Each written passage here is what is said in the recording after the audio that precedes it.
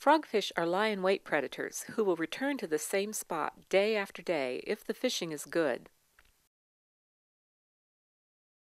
Although a frogfish is built on the basic theme of a stomach with a big mouth attached, we soon discover that there is nothing basic about its fishing gear. From the back of a frogfish's head pivots a tiny rod, tipped with a small tuft. They have adapted very interesting shapes and sizes. Although most of the lures we see are indeed small and irregular, a few have evolved into jewels of mimicry. The striated frogfish has a lure that looks like a wriggling worm. With a well-practiced twitch, the tuft turns into a fish attractor manipulated by this master of deception.